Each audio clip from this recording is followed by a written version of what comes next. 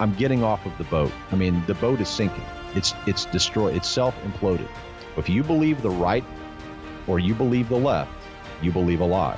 Neither one of them are telling you the truth. They're both destroying the nation. They're both driving up the national debt. They're both destroying the dollar. They're both destroying our culture. This week's specials with Miles Franklin Precious Metal Investments. 2022 Gold Britannias for only $79 over spot, and 2022 Silver Britannias for only $369 over spot. Call us at 1-888-81-LIBERTY. That's 1-888-815-4237. Hey everyone, this is Elijah K. Johnson with Liberty and Finance. And back with us today is our good friend Jerry Robinson from followthemoney.com. Jerry, thank you so much for joining us today.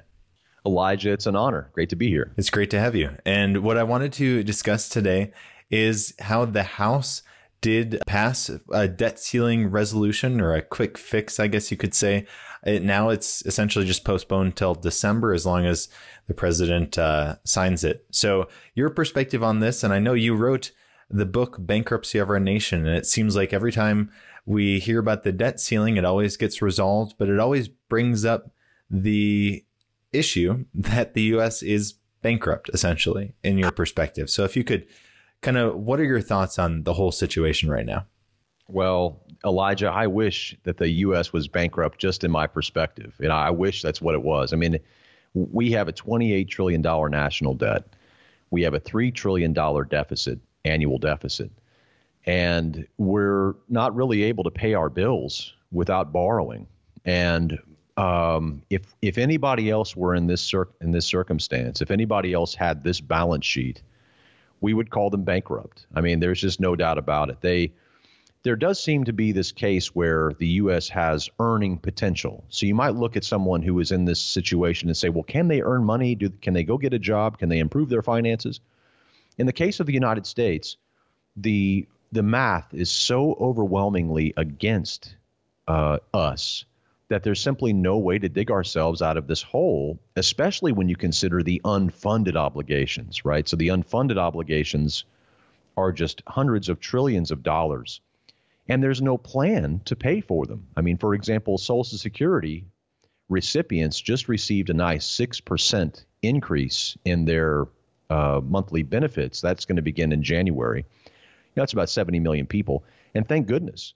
I mean, thank goodness they're getting a hike, because senior citizens right now are faced with rising grocery prices, rising gas prices, rising medical care costs like you haven't seen before, rising prescription costs, and the inflation's out through the roof.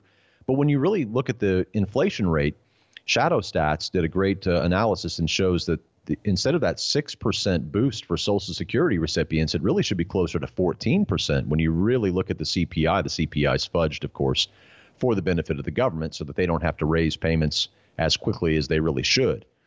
So, I wrote the book Bankruptcy of Our Nation. That book, I encourage everybody to pick it up, read it. It's a very important book. Give it to somebody you love. Give it to somebody you a friend or a family member.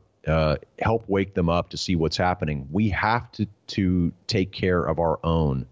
This has been our message since the beginning, Elijah, is that I'm not waiting around for Washington to fix itself, right? Some people are. Some people are bound and determined to get another guy into office. This guy will fix it. This party will fix it. This is insane. It's total insanity. It's doing the same thing over and over again and expecting a different result. So I have no hope in any political party. I have no hope that Washington is going to get its act together. What I've done is I've moved out of the city. I did this many years ago. You know this. We've talked about this before. I moved out of the city. I was living in a big, large city, and I just left because I realized that bad stuff is coming. And look what's happening now. I mean, we're seeing it unfold right before our very eyes. So before real estate, prices went through the roof, we went out, we found ourselves a nice piece of land, nice acreage, water sources on the land. We built a garden. We are getting off the grid. We've been doing this for years, and we're seeing things break down before our eyes. This is what we've been teaching our students to be prepared for. So best place to start to get that is just read that book, Bankruptcy of Our Nation. You can find it on Amazon or wherever else. It's just literally it's literally just filled with information that is not going to be vote for this person or, Washington needs to do this. Washington's not going to do anything, right? They're not going to do anything until they absolutely positively have to, just like with the debt ceiling, just like you brought up. The debt ceiling is a perfect example. They twiddle their thumbs and they use it against each other until the very last second. That's exactly what they're going to do with your Social Security benefits. That's exactly what they're going to do with your Medicare benefits. That's exactly what they're going to do with everything else that they do, because it's all a political game to these stooges. So we can't put our faith, hope, and trust in government. Government cannot save you. They will not save you. You have to take control of your own finances. And in that book, we lay out several different ways that you can, break free financially. We even have on our website, completely free, followthemoney.com/5 levels, our 5 levels of financial freedom. People can go through and see, how we actually broke free financially. So, yeah, the debt ceiling is, it's almost moot anymore. It's just a ridiculous joke. Washington has no plan. You have to have a plan if you want to thrive in this environment. You mentioned relocating outside the city. In your perspective, with what's coming, why is the city not going to be a maybe even safe place to live? Well, when we first moved out of the city, I felt that being away from the city was a strategic relocation for us. We even did a podcast about it, kind of laid out the different ideas, did a webinar for our members about it too, just kind of showing why we were doing this. And so we moved to a town that is much smaller, much smaller. And in fact, we're actually in a rural area and we really like it. It's been great. It's been great for our children too. Our children are seeing that food doesn't come from grocery stores. They see, that you actually you can grow your own food. We're trying to teach them another way. I'm not impressed at all with what our youngsters are learning today in our society. I mean, I think it's really debaucherous, and I think it's a very negative influence. So we're trying to bring our kids up in a different way, and living away from the city is one way to do that. But of course, the internet, you can't protect them from that, of course, forever. So initially, I thought that moving away from the larger city to a rural area in the United States would be wise, and it has been wise, Elijah. But I am increasingly moving to the place where I believe that I'm going to have to leave this country. So we're actually considering a move out of the country, and we're looking at various different, other countries right now. And that's a really tough thing because you have family here, of course, here in the United States, but it's coming to the place, Elijah, where the chaos here is just, the noise here is so loud, it's so ridiculous that being away from this country, the few times, I've been out of the country, well, actually several times, and every time I do, I notice that the noise level goes down in my life, right? It's always, when I come back, it's wild. So getting away from this society, I think, is something that appeals to me. And so while I would advocate for anyone who's thinking about relocating to get out of the city, because the city itself is where you have, it's really unsustainable. You have too many people living in too small or dense of an area, demanding too many goods. And what we see with the supply chain, for example, people who live in the city are greatly dependent upon the supply chain. They're greatly dependent upon, the grid in that city. And I think getting out of the city not only is emotionally and mentally helpful, but it also can actually have practical applications. You actually begin to, think about how to get off the grid and how to maybe become less dependent upon the grid and the supply chain. So, that's my statement. But I would say that I'm even moving more towards leaving the country itself, and we talk about that on our podcast quite often.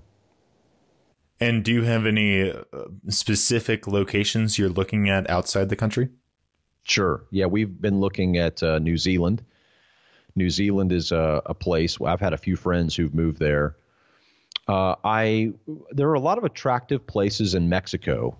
However, the legal system there, I cannot get my head around it. So we've kind of ruled out Mexico for now, although I know there's a lot of great areas in Mexico that would make sense. Canada, to a certain extent, I know I have many Canadian friends. Some of them tell me do not move here. And I understand that. But there's also some areas of Canada that make some sense to me as well. Certain parts of Europe, not all, but certain parts of Europe are also attractive. So there's just a handful, but I think leading the list right now is New Zealand. And then your perspective on, besides relocation, what are some prudent steps that people should be taking? I know we've talked on this channel often about investing in precious metals to safeguard your finances, but what are some things that you're doing that maybe some people wouldn't immediately think of? That's a good question. So right now, when you look at our overall investment portfolio, we are probably about 55% of our total investment portfolio. And I should actually scratch that and say it this way. 55% of our investment dollars on a regular basis that are going into investments are going into hard assets. But that doesn't mean gold and silver only. Gold and silver are a component of that. In fact, they make up around about 10 to 15% of it. We also have recently begun adding diamonds, investment-grade diamonds to our portfolio in that hard asset mix. But a full 40% of those hard assets that we're buying are real estate, and specifically residential real estate, 3-bedroom, 2-bathroom homes in an area where we're at now, where cost of living is low, where the housing prices are not sky high. I'm not buying condos on the beach in Miami. I'm buying 3-bedroom, 2-bathroom homes in blue-collar, hardworking neighborhoods that are affordable, sustainable, that I could make the mortgage payment on them if I had to, if there was nobody living there. They're affordable. And also where the rent you can fetch for them, it gives you a nice wiggle room of about $300 or $400. So you have a nice margin there. That's really where we've been putting about 40 cents out of every investment dollar is residential real estate. We've been doing that for a while now. It provides a great yield. And then, of course, we do have money in stocks. We have about right now about 20% of our total investment dollars going into stocks. We also invest in businesses. I think that's a really great way for people to invest. I won't get too into details about that. Maybe we could do a separate podcast on that, but ways that you can actually invest and become a venture capitalist with very little money. I have some really interesting strategies on that we teach our members and students. But if you have a small amount of money, but you still want to try to get a good yield on it by investing in businesses, local businesses in particular, there are ways. And that's been a really successful thing. Yeah. So I would say those are some of the areas, that we're invested in. And of course, investing in education, investing in yourself, and investing in our children. We homeschool our children. And that's been a wonderful return to see. And in the environment that we're heading into, you've talked about how it's important to really diversify not only your assets, but your streams of income. So if you lose a couple, you're still going to be able to provide for your family. So if you could expand on that, like some maybe ideas for people to really branch out and explore new areas with respect to where they're getting their money. So we have an income university on our website, followthemoney.com. And there we talk about 22 different income streams that people can create both now and in retirement. And we go through each one of them. We have videos and PDFs and education. So let me just tell you some of what they are. I mean, we have, of course, there's always ways to boost. For example, like this is the most obvious one for most people, but everybody who is working is going to get a Social Security check. So most people who aren't receiving Social Security don't think about it. They're like, well, I probably won't even get it. And maybe you won't, right? But for those who are getting near to Social Security income, they're probably going to receive it, of course. It'll still be around, even though it's going to be diminished in the coming years. So there's ways to boost your Social Security income in retirement. And we talk about really cool strategies for that. There's also, you may have a pension from work. You may have a 401k at work. We talk about ways to really maximize those as well. Your IRA can provide an income, specifically Roth IRAs. We really like the Roth component because then you get tax-free income. Tax-free income is going to be big considering the big tax tsunami that's coming at us. Tax rates are lower now. The actual top marginal tax rates are lower now than they've been in decades. And most people don't really want to hear that. They think, well, no, taxes are higher than they've ever been. And when you add up all the tolls and fees and state taxes and local taxes, I mean, obviously we do face a massive tax burden and taxes are high. But when you actually look at the actual income tax itself, that number is historically very low. And that means that it's going to go higher over time. And this really builds the case for anyone in the audience, whether you're a young man or you're a young woman out there listening to this, and you're putting away money. You should be putting away money to store away that purchasing power for later use. But if you're going to store it away, try to find a tax-free box that you can put it into. And the Roth IRA offers that. That's just one of them. Now, there's about 5 different tax-free boxes that you can put it in that I can think of off the top of my head. And we're going to be doing a big webinar on that topic of tax-free income really soon for our folks. But when it comes to Roth IRAs, I would strongly urge people, younger people especially, to consider that, to look into it. I'm no CPA. It may not be right for you, but I like the Roth IRA for creating tax-free income. Of course, you can build dividend income. Of course, you can build income from, wholesaling real estate. Some of our members, Elijah, do really well by wholesaling real estate in this environment. So that's where you don't actually have enough money, or you just don't want to buy a house, but you're the connector. So you connect the buyer and the seller. And they do this with a really simple system of putting out signs. You might have seen I buy house signs. Most of these people don't actually buy the house. They're actually the connector. They're looking for somebody who wants to sell, and then they have a list of buyers. So we have some members at Follow the Money here who do that very successfully and make very good money, and that's a nice income. It can be a part-time income, a full-time income. There's also, covered call income. You can use options to create regular income from the stocks that you already own. You can rent those out. Affiliate marketing is another very powerful income stream that people can develop.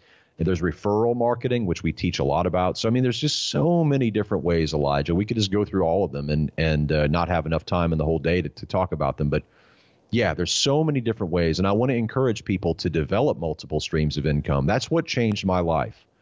Was understanding early that it was about 25 when it dawned on me. I was working a job that I absolutely despised, and I was frustrated because even though I had an education, even though I felt, fairly reasonably educated, I was like, why am I stuck in this place where I have no time freedom? It was driving me nuts.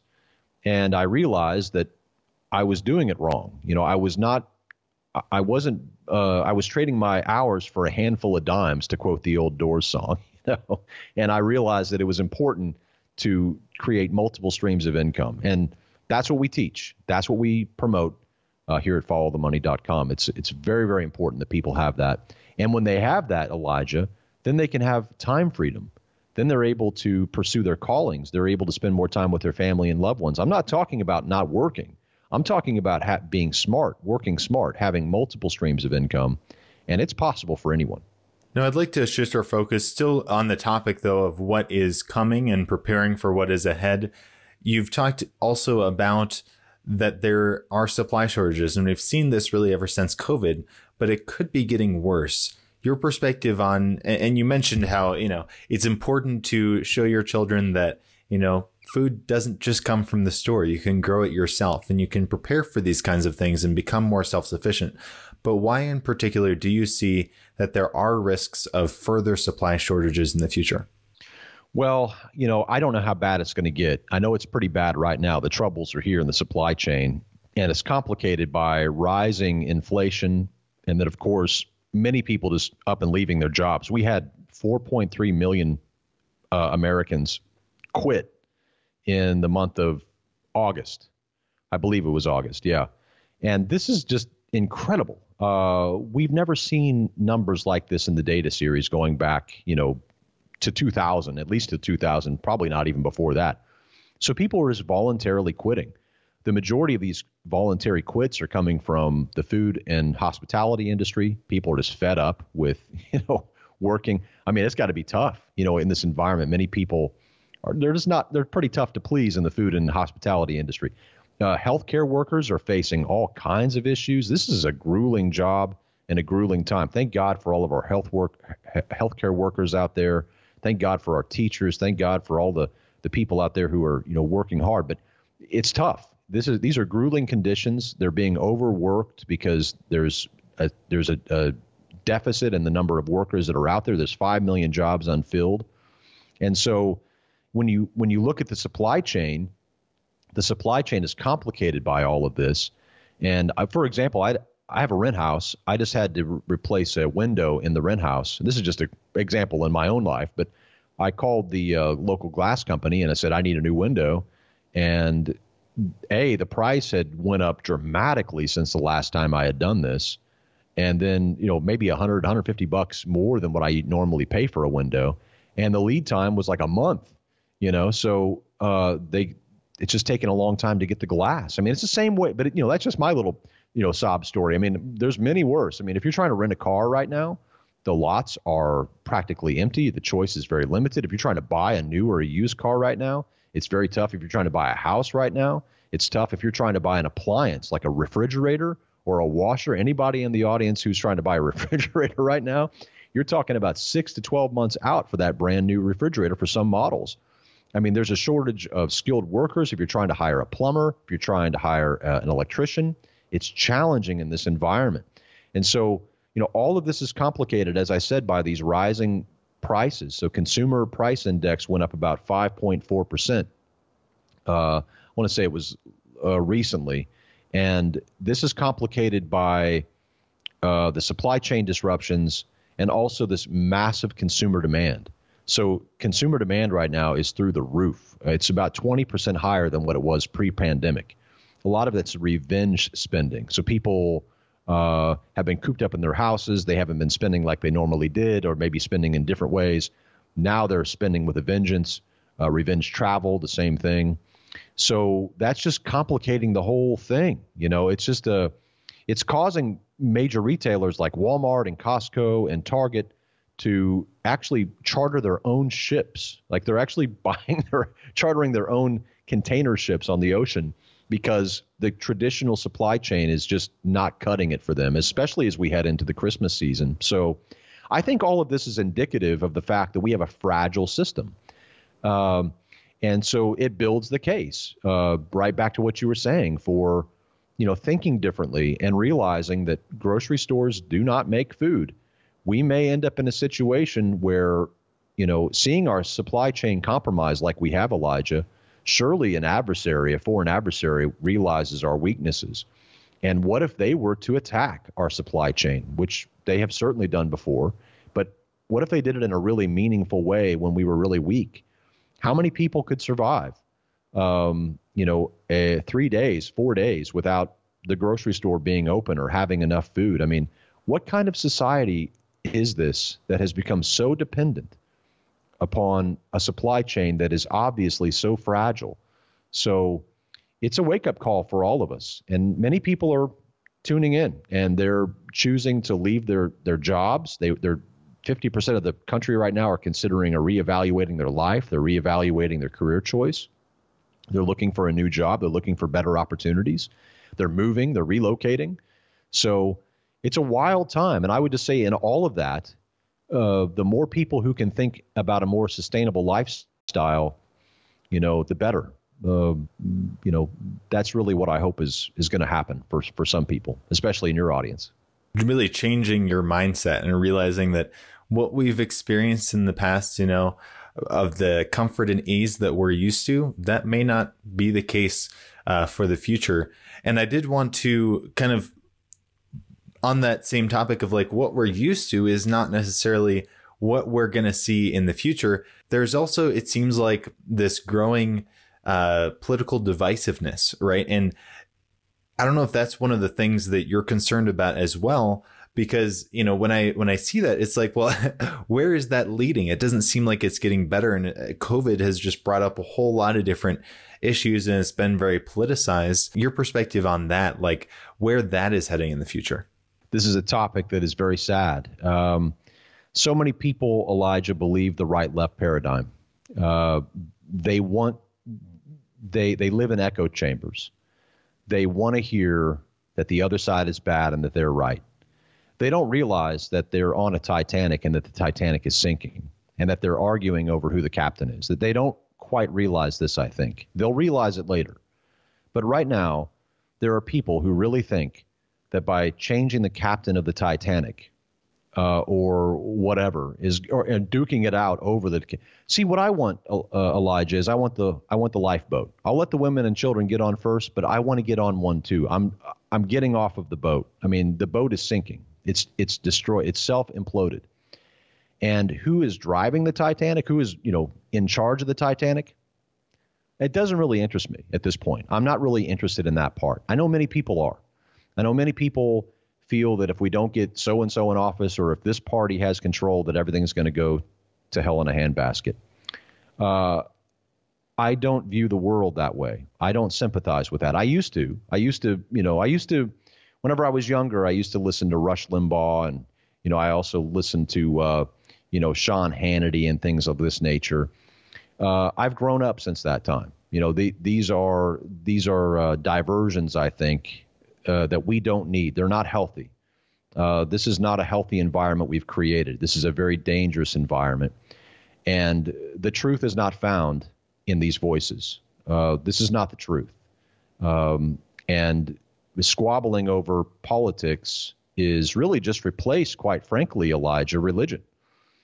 It used to be, back in the 1500s, the people would get into fistfights over, Calvinism versus Lutheranism or Calvinism versus Catholicism. Today they're upset about Republican versus Democrat. They've just replaced their religion as politics. My religion is not politics. I have faith in Christ. I have faith in God. I don't put my faith in politicians. I don't put my faith in government. My salvation does not come from them. So I realize that there are real questions around this that we can't escape. But the political divisiveness is absolutely part of the downfall of society. And it's very similar to what happened in ancient Rome, where the chaos just ramped up and people just stopped believing facts.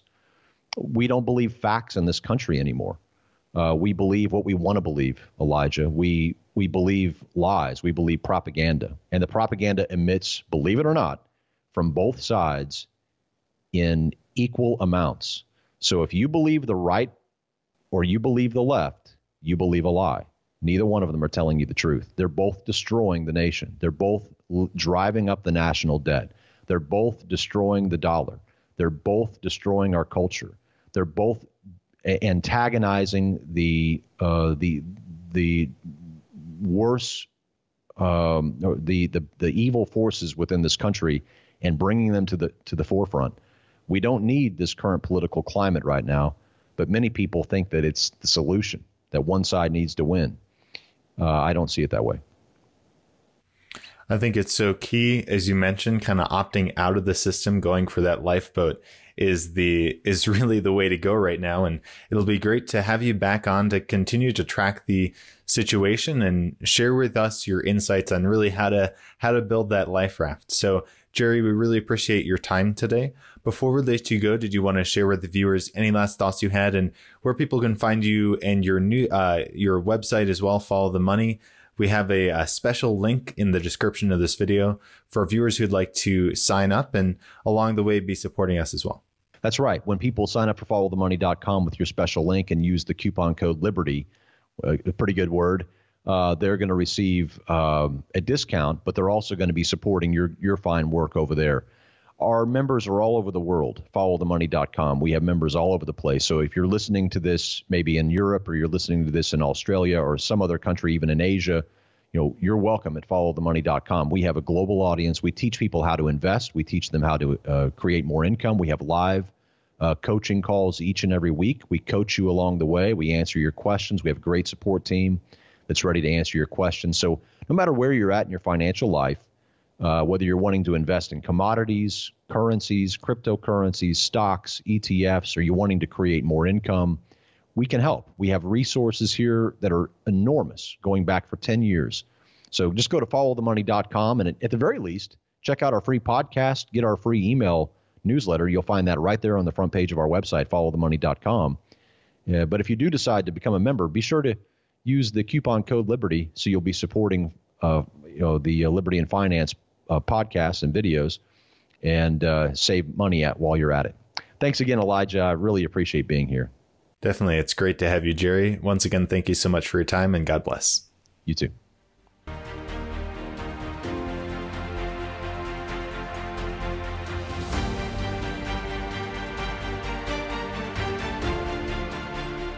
This is Dunnigan Kaiser, founder of Liberty and Finance. I'm now a licensed gold and silver broker for Miles Franklin. Call me directly for the physical gold and silver that you need at the best price, with personalized private service from one of the oldest and best companies in the business. 31 years strong, A+ rated by the Better Business Bureau, 0 complaints, licensed and bonded. For physical delivery, vault storage, or precious metals IRAs, excellent prices, privacy, and confidentiality. Pay by check, money order, ACH, bank wire, or Bitcoin. Satisfaction guaranteed. For fastest service, just call 1-888-81-LIBERTY. That's 888-81-LIBERTY. And either I or one of my sons and fellow brokers will call you back as soon as we can and understand your needs.